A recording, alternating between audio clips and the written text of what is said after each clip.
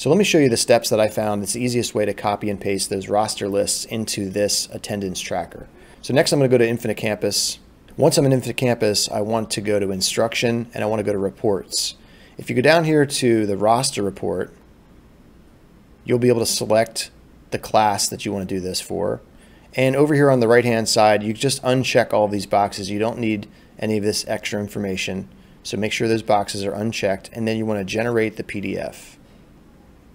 Okay, so now that we have our list generated over here, what I'm going to do is I'm going to click and drag all the way down to the bottom.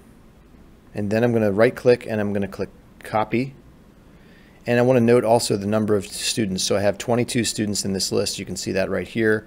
Okay, now I'm back at the attendance tracker document. What I want to do now is I want to click and drag down to 22. And then I'm going to go back to the top and I'm going to right click and I want to paste with the third option, which is keep text only. You can see the only thing that came across that we really didn't want, but there's no way to turn it off, is the grade level 07 here for these students. So I hope that video helped you. If you're trying to find a better way to copy and paste lists of students from Infinite Campus, try that method. Let me know if you have any questions. You can always email me at kbollendorf@fleetwoodasd.org. Have a great day.